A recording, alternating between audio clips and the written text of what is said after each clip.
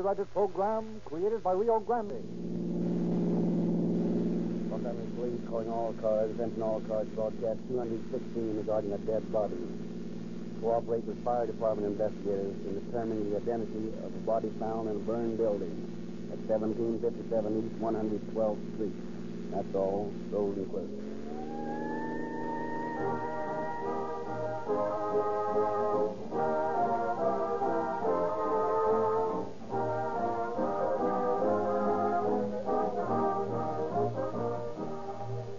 Did you ever hear a radio announcement selling gasoline that did not claim the generalities of faster starting, greater pickup, more power, smoother driving, and all the rest of the superlatives? Is that enough to deserve your loyalty and patronage? Have any authorities on gasoline endorsed the brand you're using? Or is there any proof that it is the outstanding buy in gasoline? Yes, we have made those same claims for Rio Grande Crack. But remember, we have always gone a step further by presenting true and conclusive proof with facts. You know, for we have told you so many times, that more police cars, fire engines, ambulances, and other emergency equipment are powered by Rio Grande Crack wherever it is sold than any other brand. But do you know that now your state of California has selected Rio Grande Crack gasoline to power its motor equipment? And now your federal government has specified Rio Grande Crack wherever it is obtainable to give you, the taxpayers, the benefit of the finest, most economical gasoline that your money can buy. Rio Grande thanks sincerely the thousands of new patrons who have made 1937 the greatest year in Rio Grande's history. If you are not a steady user of Rio Grande Crack, may it be our pleasure to invite you to join the hosts of motorists, the cities and counties, the state of California, and the United States government, all of whom have made Rio Grande Crack gasoline first in public service.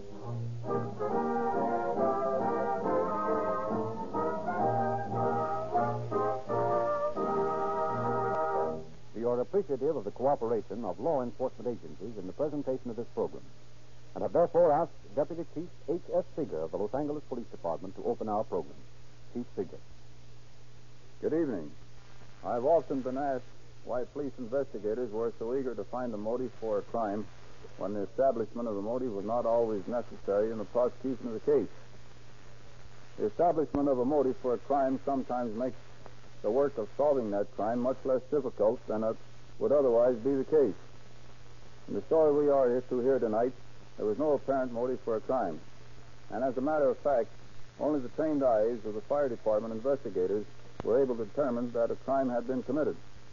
Nevertheless, in this case, as in any crime, the perpetrator soon found that his crime did not pay.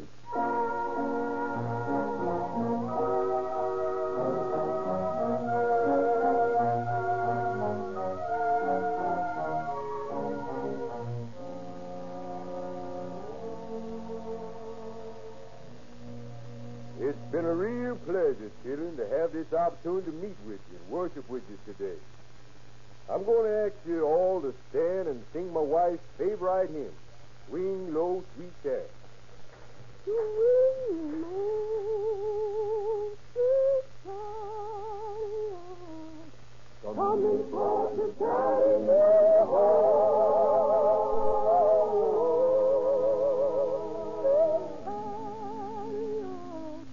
Coming for to carry me home.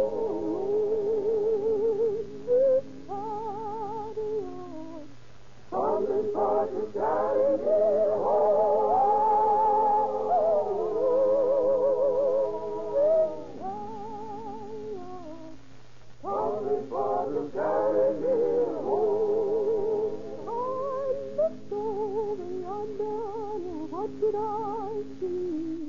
coming for to carry me home. Coming back to me, coming for to carry me home. Sweet chariot, coming for to carry me home.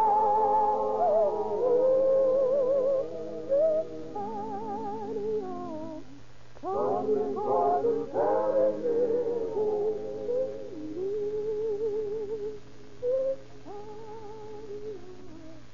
Coming for to carry me home.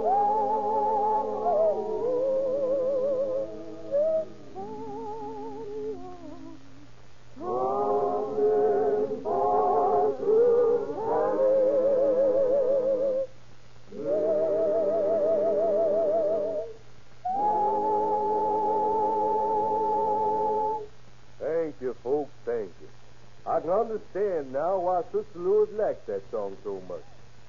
Well, it's been a glorious day being here with you. And I want you all to go forth with shining faces and hearts lifted to the Lord. Now may the Lord bless you and keep you, and make his face to shine upon you. That was a mighty fine message, Brother Louis. I don't know when I enjoyed a meeting so much. Thank you, Sister Ruby, thank you. That was a mighty fine thing you said about adultery, Brother Louis. That's just the way I feel about it, Brother Nelson. We need more preachers like you in the church today, Brother Louis. I do the best I know how, according to my light. Goodbye, you all. Come back next Sunday. Powerful warm weather we've had for December. Yes, it is, Logan. How much was in the collection? Just a little over $6. Not very much. And you know, times is hard and folks can't give to the Lord like they used to. Never seemed to me like folks cared much whether they give to the Lord or not. Maybe that's why some of them's having so much trouble. Yeah, but you're faithful toil in the vineyard, though, Winnie. I tries to do what I think the master would do if he was here. A Christian wife like you's a great comfort to a man. I hope so, Logan. I tries to be a good wife. And, No man never had a better wife. Thank you, Logan. Well, it better be getting along. I gotta be up at 4. That won't give you much sleep, will it? No, not very much. I hope we don't have prowlers tonight again. That reminds me. So what'd you do with that letter you got Friday? I left it in my other purse at home. I wonder who could have sent a threatening letter like that. Only one I can think is that gal Buddy used to go with. Or maybe her folks. Maybe. But the letter said you had put the police on them, and they're going to get you and me, too. You ain't turned nobody into the police. I know it. And I just can't imagine who'd send me a letter like that. I can't figure out who'd want to do any harm to you or me. Well, ain't going to do no good to worry about it. No. Let's go on home. It's a long drive from San Pedro to Los Angeles.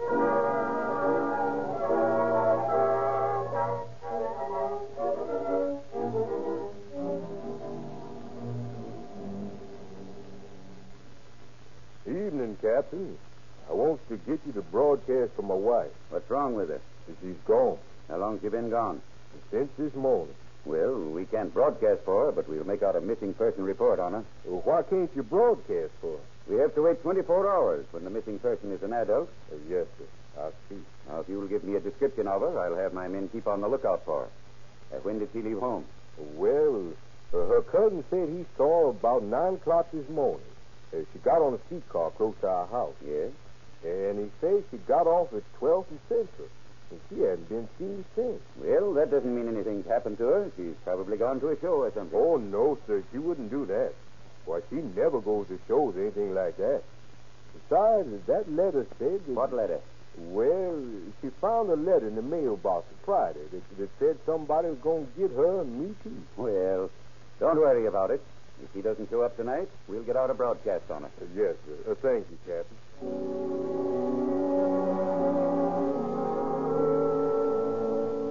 But Winnie Lewis didn't come home that night, nor the next night. Then the hour of midnight crept nearer on the third night of her disappearance. Engine Company 65, Bain speaking. You've got a fire at 1757 East 112th Street. 1757 East 112th Street. Okay.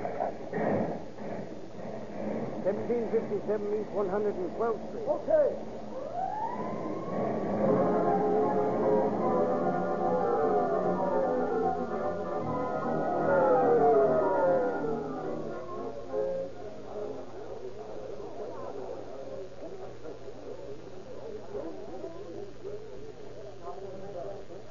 Hello, Cap Bame. Looks like you had a worker. Yeah, pretty well gone when we got here. Chief Winkler and the coroner in there. Coroner? Yes, we found a body in the place. There's a couple of cops here and some of the boys from the detective bureau. Maybe I'd better get in on this. Pretty badly burned, isn't she? Yeah, going to be kind of hard to identify her. Hello, Chief. Oh, hello, Nichols. You know Condafer, don't you? Oh, yeah. How are you, Frank? Oh, kicking around. Our investigators always follow through on a case where there's a death involved. Nichols will work with you fellows if you don't mind. Surely. I don't think there'll be much to do, though. Not much of a case here. Possibly a murder. What do you mean? That woman was here before the fire started. How do you figure? The body's on its back. The arms aren't contracted. The legs are extended. Those aren't characteristic poses of a burned body if the person was alive when the fire started. I'm afraid you're right, Nichols. There's a hole in the forehead and one in the temple. Oh, maybe a beam fell on it. Well, in that case, the charred wood would have been embedded. Here's a purse we found underneath the body. See what's in it. Pencil stub. There's a nail file. A couple of handkerchiefs. And there's a box of aspirin. We'll probably need that. Yeah. Uh-oh. Here's a notebook. Let's see what it might have. There's a name and address. Mrs. Winnie Lewis, 1333 39th Street. Tax rate 7400. And there's the telephone of the egg lady. Baby shoes, number 6. Wow. Looks like 1333 39th Street's a good place to find out who this is. Hey, wait a minute. I got a notation on that name, Lewis. Where the heck's my notebook?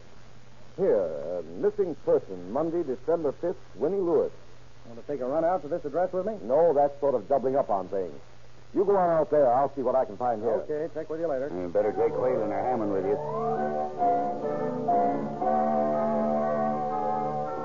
Leaving the police to follow their own lines of investigation, the arson squad investigators, Nichols and Whalen, proceed to run down clues to the crime. There doesn't seem to be anybody at home. Knock on the door. Maybe the bell's not working. What's the matter with you, Whalen? Can't you hear that bell? Are y'all looking for Brother Lewis? As a matter of fact, we're looking for Winnie Lewis. She ain't there. Well, we just about figured that out. Yes, sir. I'm Harry Nelson.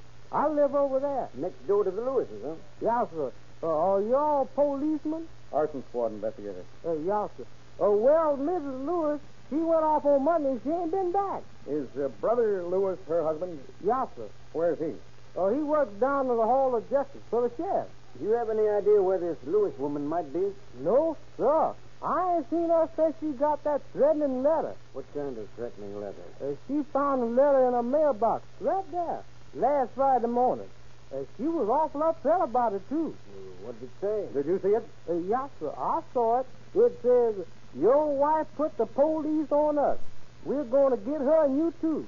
They had people peeking in their windows lately, too. Yeah, then Mrs. Lewis might simply have gone off to stay with friends till this blows over. Is that it? Yes, sir. She might. But I don't think so. What makes you think that? I don't know. I expect y'all better go over and talk to Brother Clump. He knows Sister Lewis better than I do. Where's he? On 113th Street. 1674, I think it is. Well, we'll try that anyway. Thanks, Mr. Nelson. You've been very helpful. Oh, that's all right. Sister Winnie was a good woman. What the devil did he mean? Was? I don't know. Yeah, it looks like the beginning of a long, hard winter.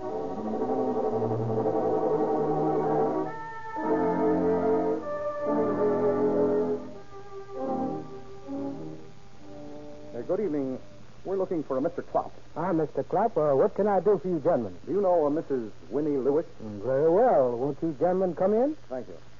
Mr. Klopp, may I ask your occupation, that is, what you do? Well, I'm a minister of the gospel.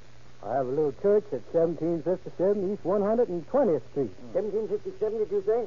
Yes, sir. Why? Did you know there was a fire over there at about 11:30? Mercy me, no. Was it the church? No, just a little shack back of the church. Thank the Lord. We just built our little church. We used to hold services in the little building on the back of the lot. Was that shack locked up, Mr. Clark? Why, I'm sure it was. However, the key's always lying on the side of the altar in the church.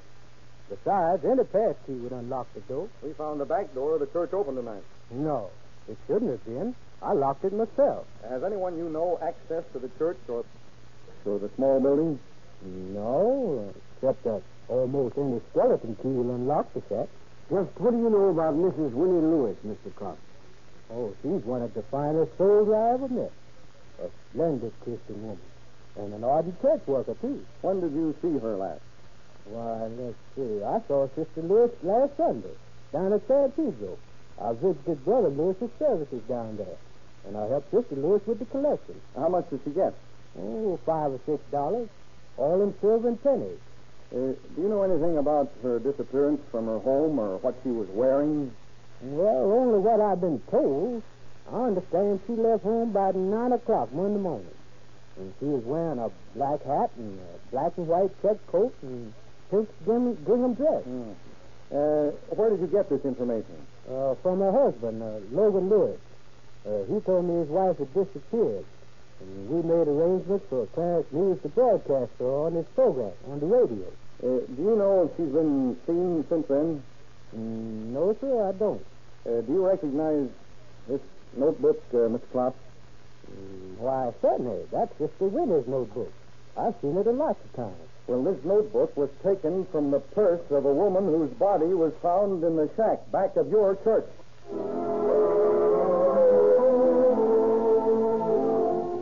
Some additional information secured from the pastor of the church, the investigators began a round of questioning of relatives of the missing woman. Gathered in the home of Logan Lewis, they narrowed their investigation to the immediate relatives of Winnie Lewis. Now, as I get it, you're Harry Maines, Mrs. Lewis's cousin. That's right. And you're Mabel Blanche, her sister? Yes. Of course, Logan, we know what your relationship is. Yes, sir. Now, Harry, when did you see Mrs. Lewis last? Oh, I saw her about 9 o'clock Monday morning. Where? Well, we got on the streetcar at 29th and Ascot. Did you go all the way to town? Well, I did, but she got off at 12th and Central. Did she say what for? Well, she said she was going to see the dentist. Does she have a dentist in that neighborhood, Lewis? Yes, sir. Mabel, when did you see Mrs. Lewis last? When she left the house about 8:30, she told me that there was $3 in the candy dish and for me to give it to the insurance man if he comes. Do you know of any hard feeling in this family? Oh, no, sir, none at all. Her and Logan got along fine. Any idea how much money she had with her when she left? Well, she said she had about $3 besides the insurance money she left. Did you see this threatening letter she's supposed to have received? Yes, sir. I saw it the day she got it. Logan come running into the house one morning after he got home from work and showed it to her. Where is that letter now? My wife had in her purse when she left. I see. When did you see her last, Logan? Oh, about 4:30 when I left for work Monday. I see.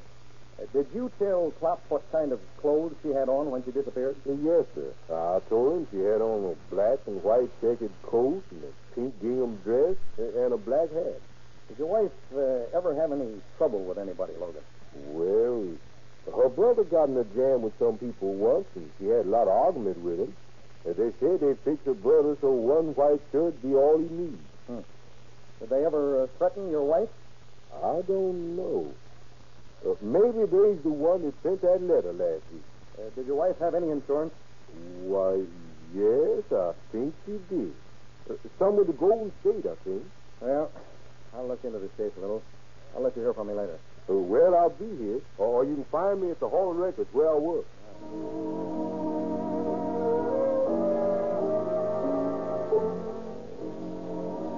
Beginning to form definite theories about the case, the arson squad investigators, Nichols and Whalen, checked with Lieutenant Condaffer as to his findings on the case.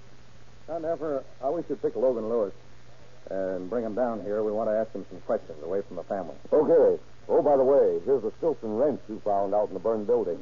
Look, Nichols, that's burned cloth cleaning of that wrench. Yeah, looks like it. And here's a piece of hat we found out there.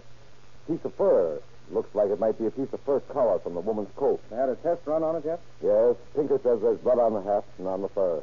Did you find this stuff near the body? No, it was in another part of the shack. Then she was murdered before she was put in that building. Yeah, it looks that way. Homicide? Condaffer speaking. Of course, you don't know me, but I know something about that Willie Lewis kid. Good. Do you want to come down here and tell us about it?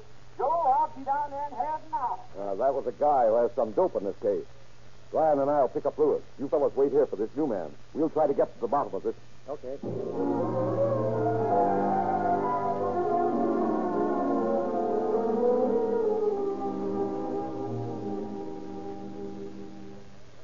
Sit down, Lewis. You know fire department investigators Nichols and Whalen, I believe? Yes, sir. Logan, we want to ask you a few questions. Okay, go ahead. Want Coombs in here?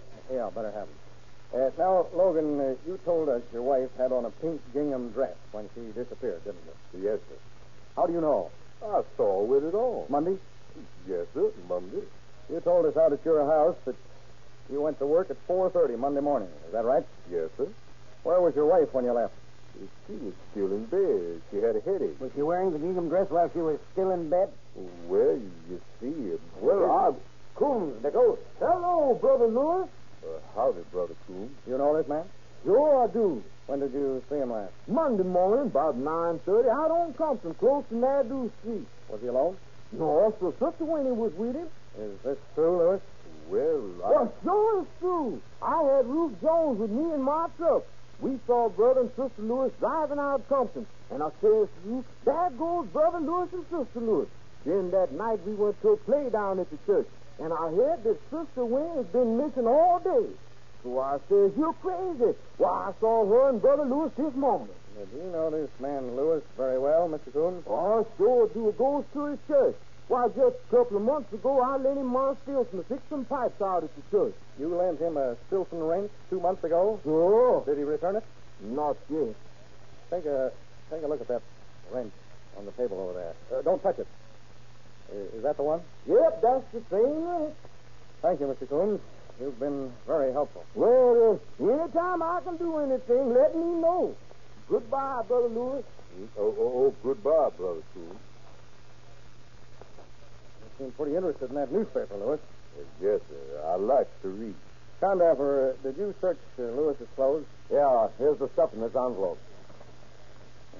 $3 in silver. $40 in bills. Hey, here's a card. I checked on the address on that card. Ryan is out looking for a girl, the one whose name's on the card. The woman in the case, huh? Looks that way. Ryan ought to be back in a minute. Logan, do you think you can put that paper down long enough to answer some questions? Oh, sure, Mr. Nichols. Whose phone number is this on this card? Let me see. Oh, that. Well, I don't exactly remember where I did get that card. It's the address of a dance band. Are you in the habit of frequenting such places? Oh, no, sir. I ain't never been to no place like that. Here's that girl, Tom Dapper. Her name is Billy Jones. Oh, come in, Miss Jones. Do you know this man? Sure. He's Logan Lewis. I've been out with him lots of times. How are you, Sugar? Hi. What's the matter, Sugar? Ain't you glad to see me? Oh, sure. I'm glad to see you. You look like it. You say you've been out with this man? Sure, lots of times. Did you write this on this card? Please don't, Billy? Yeah, I wrote it. What does it mean? It means don't call me after 9 o'clock. Is anybody supposed to get that from these 2 words on here? Well, Logan knows what it meant. I told him when I gave him the card. Where was that? In the dance hall where I work. When was the last time you were with Lewis? I ain't been out with him for now until a month. I saw him Wednesday morning, though, when he was buying a new rug for his car. Get that rug, Whalen. And how? His car's right outside. Billy, did you know this man was married? Sure, but he said his wife was sick. Said she wasn't going to live long, didn't she, Logan? Huh? You'll have to excuse Logan. He's busy reading the funnies. Did he say how he knew his wife wasn't going to live long? No, sir. He never said. Billy, take a look at that wrench on the table over there. Did you ever see that before? I don't know. I saw one about that size in Logan's car once. Thanks, Billy. That'll be all. We'll call you if we need you. What's the matter, Logan? Lost interest in the paper? No. Why don't you go on reading? Ain't nothing to read. Lewis, did you kill your wife? No. Why did you kill her? I never killed her. Oh, yes, you did. Did you kill her before you went to the church or after? I tell you, I never killed her. Well, I got that rug. New one, but there are stains that look like blood in the cracks of the floorboard. Picker's running a test on them, and he's going to phone us when he's sure. How about that, Lewis? I don't know nothing about it. It won't do you any good to lie about it, Lewis. Why did you kill her? I didn't.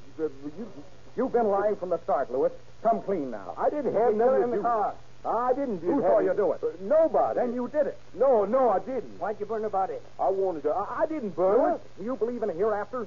Yes. Do you believe in a heaven and a hell? Yes. You believe your wife's in heaven? Yes. And you know you'll never go there because you killed her, don't you? No, I didn't kill her. I didn't kill her. I tell you, I didn't kill her. Homicide. Conduct it. Yes. Yes. Okay, Tinker. Thanks. Tinker says the scrapings from the floorboards show human blood. Well, Lewis? I'll tell you. I'll talk. I killed her. I needed money. She had insurance. I wanted to buy things for Billy. I killed her. I did it. I did it. I did it.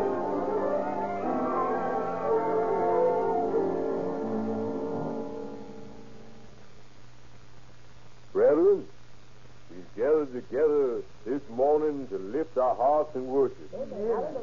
We're grateful to the warden of this prison for allowing us to form our own little congregation. And we're also grateful to the warden for being our guest this morning. And as a special gesture, we'd like to sing your favorite hymn, Warden. Well, Louis, my favorite is one of your own spirituals, Swing Low, Sweet Chariot. Well, Warden, we'll sing it for you. Brethren, let's sing.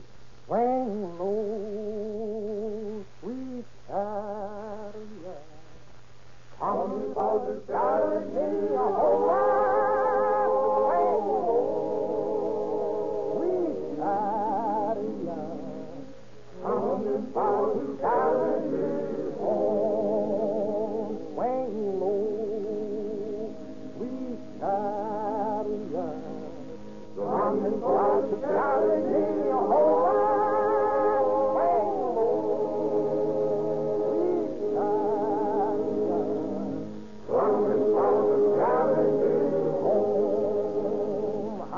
sometimes up, I'm sometimes down.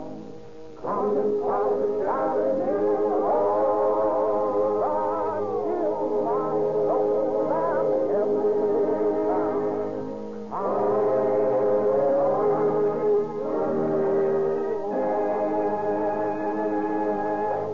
You are going to spend over $100 this year on gasoline if you are an average motorist. Some of you will spend over $200. Why not be guided by the United States government, the state of California, and the many, many cities and counties who specify Rio Grande cracked gasoline to power their automotive equipment? Visit the nearest red and white Rio Grande station. Take aboard a tank full of Rio Grande cracked, and learn for yourself what it is that has brought to this truly finer gasoline the most eminently deserved and the most envied recommendations ever accorded any gasoline. The great multitude of local, state, and national authorities who swear allegiance to this matchless gasoline can't be wrong. You will learn just how right they are tomorrow morning when you wheel into Rio Grande's red and white station in your neighborhood and drive out with your tank filled with Rio Grande cracked. The gasoline that will give your car the same emergency performance that has won enthusiastic acceptance wherever sold. And now, Deputy Chief Seeger. Logan Lewis, who was condemned by his own people, was, with their help, found guilty in Superior Court and sentenced to life imprisonment. He thought he had committed a perfect crime, but he failed to collect. His crime did not pay. Thank you, Chief Seeger.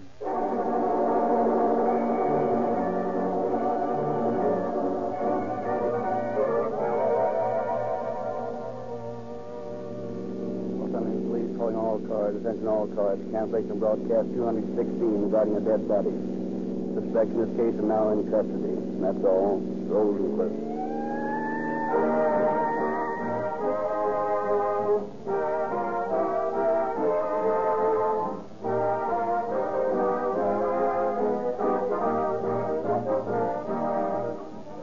This is your narrator, Frederick Lindsley, bidding you good night for Rio Grande.